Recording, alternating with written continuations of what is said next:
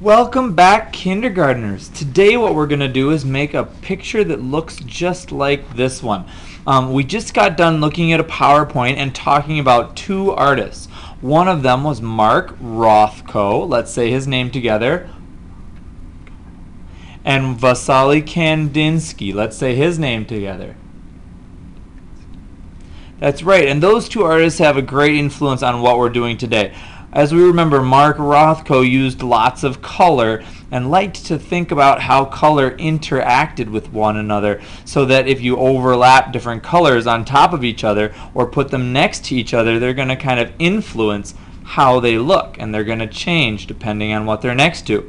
And Kandinsky also was really interested in color, and he liked to put colors next to and on top of each other as well. And he did ones that were the circles, if you remember, and Rothko did the ones that were squares. So we're kind of combining the two artists in this project. Other things we're going to talk today about are the primary colors. And as you remember, the primary colors are red, yellow, and blue. And we're going to use those three colors today in our picture, as you can see from my example. Next, we're going to remind you what a collage is. A collage is when you make a picture out of cutting up other little smaller pieces of paper and gluing them all together to make something completely different. Make a different picture than you started with. We're also going to be looking at our basic shapes today. Today we're going to be working mostly with squares and maybe some rectangles, okay? And last but not least, something that makes this project what it is overlapping. That's when you put one thing on top of another. And today we're going to do that multiple times, and we're going to kind of be making a pattern. Not like a regular pattern, but kind of a pattern out of just overlapping colors. So what you're going to need to start with, you're going to need your scissors, you're going to need a glue bottle, you're going to need a gray piece of paper like this, and you're going to need some 2-inch squares of color. You're going to have to start with 6 pieces, 2 of each color. And then you're going to arrange them on your paper yourself. Now, mine, I arranged them yellow, red, blue, and blue, yellow, red. You can arrange them any way you want, but let's try not to have the same color next to each other. So for example, if I put the blue over here and the red here, and then if I put a yellow here and a blue and then a red and a yellow, so none of them are next to their own color. Okay, so here's our beginning. I want you to take your 6 squares and I want you to glue them down kind of like that. Now, however you do your colors, however you organize them, is your own artistic choice. Okay, but you have to have 6, and I want them kind of spaced out like that. And then, with your tap and glue bottle, remember there's a little button right up here at the top, and if I squeeze as hard as I possibly can, nothing's going to come out. I have to push that button in to turn it on, and to push the button in, I push down on the table and squeeze. Push down and make bunny hops. 1, 2, 3, 4. Okay, then flip that piece over. Okay, bunny hops. 1, 2, 3, 4. Flip it over. And notice how I've got the edges of my squares parallel to the edges of my paper. Okay, bunny hop, bunny hop, bunny hop, bunny hop. And flip that over. Bunny hop, bunny hop, bunny hop, bunny hop. And then flip that over.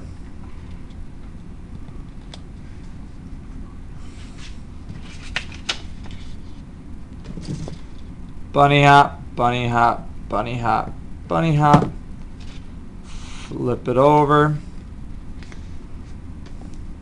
Bunny hop, bunny hop, bunny hop, bunny hop, and flip it over. So I've got 6 squares glued down like that. When you have your 6 squares glued down, give me a thumbs up so I know that you're ready. Okay, now what we're going to do is add colors on top. You should still have more squares sitting at your table. And in order to make the composition right, we're going to have to start overlapping. So if you see here, I've got yellow, blue, red, yellow, blue. I could probably put a little red piece on top, and I would have a pattern repeating, coming kind of up in the pattern, if that makes sense. So I've got red, yellow, blue, red. And I'm going to kind of overlap those colors as we go. Now, you might have some other different thing. You might want to start on a red one, so you're kind of following with me as far as the colors go. Or if you want to start on another one, that's fine, as long as you keep a pattern and you don't have the same color right on top of each other. Like I don't have two yellows sitting on top of each other, or I don't have two blues sitting on top of each other, because then it doesn't make it, you can't see it as well. Okay, so I'm going to start with my red here, and I'm going to take my scissors and I'm going to trim the edge once, and I'm going to trim the edge twice. And that's going to give me a little smaller square. So we're talking about sizes of things, how big one thing is and how small something can be. So we're talking about sizes of our shapes. So there's a blue square. Don't glue it down yet. Then I'm going to take yellow and I'm going to trim a little more off here. Just a straight line, and I should have a smaller square. You want to make it smaller than your first one. And if you want it to be a little rectangular rather than a perfect square, you can do that. Okay, and now I'm going to take the next red one here, and I'm going to cut it even smaller. This one I think I'm going to cut all the way in half and then make it a square. See how that is? Good, and I kind of like that one there. So I'm back up to my red. Now I can probably use my scrap of blue here and trim this little scrap of blue and put that on top. And then we'll go back to yellow, since that's the next color in my pattern. Alright, and I'm going to just use a scrap, my leftover scrap there. And there we go. We've got our little stacked up Kandinsky Rothko-like color. Then what you're going to do, when you get that done, give me a thumbs up so I know you're ready. Good. Now you're going to take your whole stack and watch how I do this. I'm going to flip it upside down. Okay, flipped it upside down. They're all hiding underneath there. Then I'm just going to do bunny hops. 1, 2, 3, 4 bunny hops. Flip it over, and you want to align it so that you can still see a border almost all the way around. Then you've got your next paper just sitting right there. Perfect. Bunny hop, bunny hop, bunny hop, bunny hop. Okay, great. Now flip that one over, and you could align it any way that you want. You could have it up to the top, down to the bottom, off to the side, whatever you like. The next one, do my bunny hops and flip it over.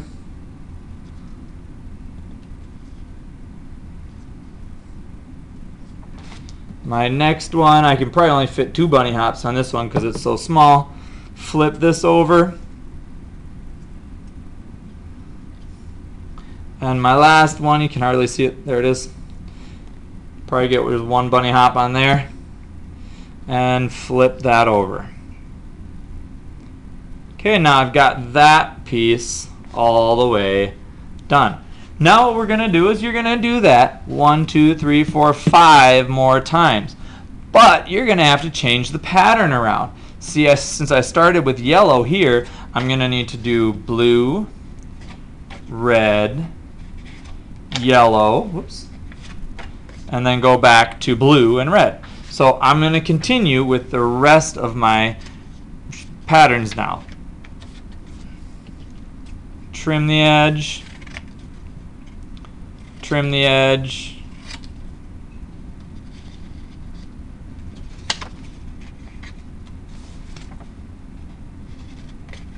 Trim. Trim.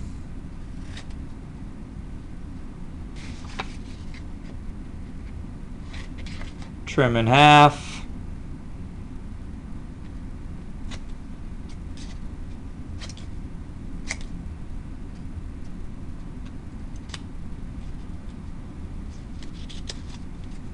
Use a scrap of blue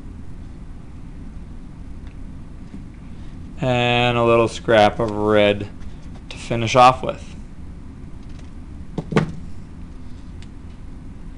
Okay, now when you get yours finished, give me a thumbs up so I know that you're ready. Good. Now what we're going to do is, well, same thing. Glue it all together. Flip the whole stack over. Take your glue bottle and start your bunny hops. 1, 2, 3, 4. Flip it over. And I'm going to kind of tilt mine to the side a little bit like that, so it has some movement and dynamic feel to it. Bunny hop, bunny hop, bunny hop, bunny hop. Flip this one over. I'm going to kind of tilt it back the other way. Bunny hop on my next piece. Flip it over. Bunny hop on my last piece.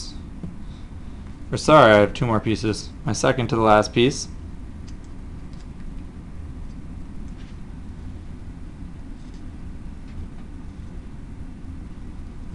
And now my last piece.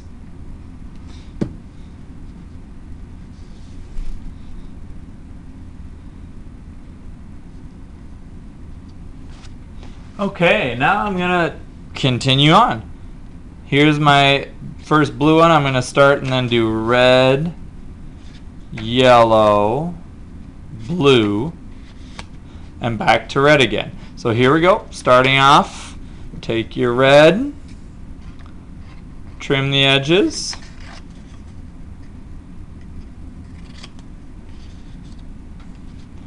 Next to yellow. So again, we are making sure that we're thinking about size of our shapes.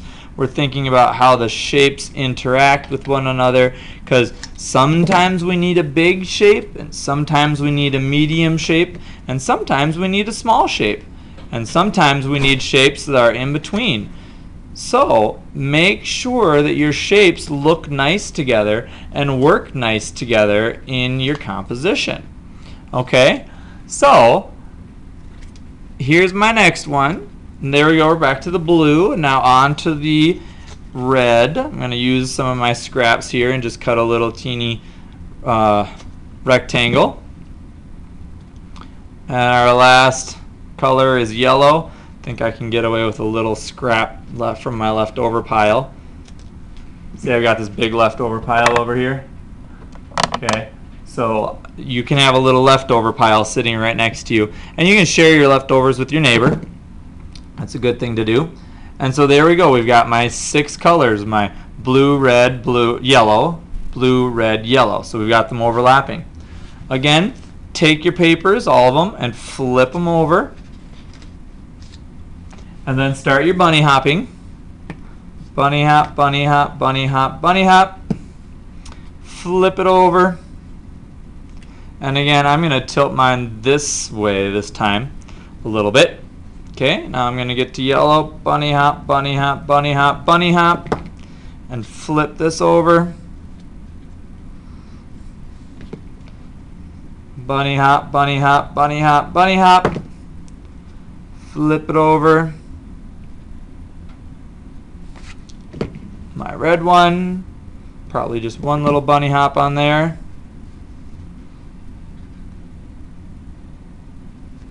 And my last yellow one here. Good. Now what you're going to do is you're going to finish that. Okay, get all 3 of the top row done and give me a thumbs up when you're ready. Good. Now that you've got all 3 of those done and we know how the process goes, you have the pattern in front of you and you have the overlapping in front of you. Now you have 3 more to go. You're going to work on those 3 by yourself.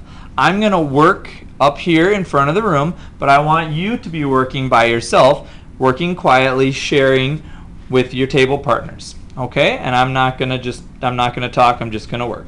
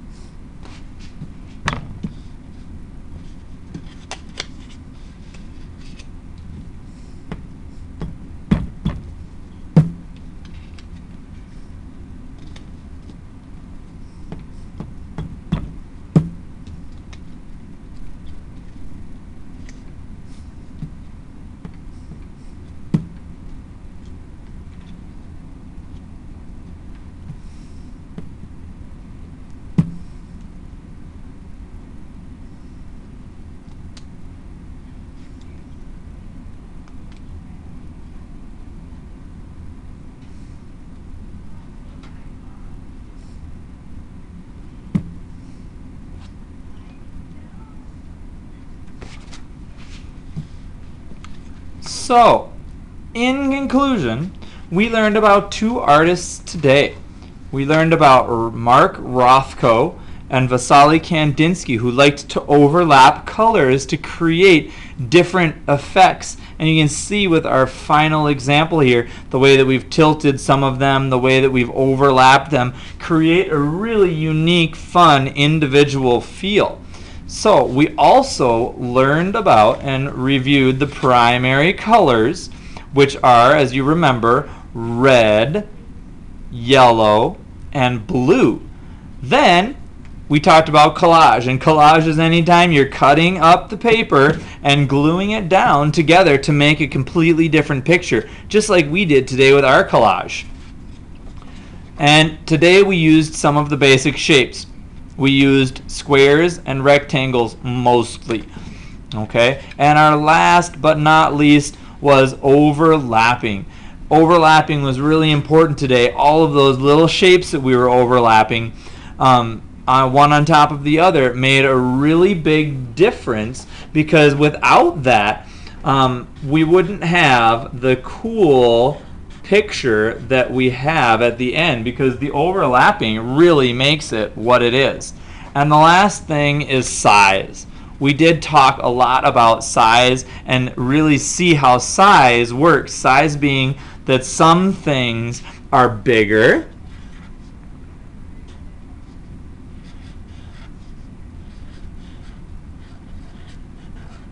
and some things can be smaller.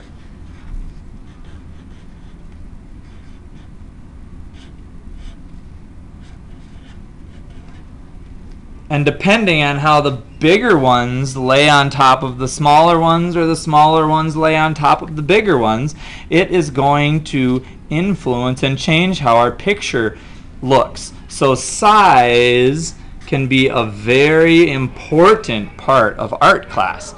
And that's how you make Rothko Kandinsky shape collage.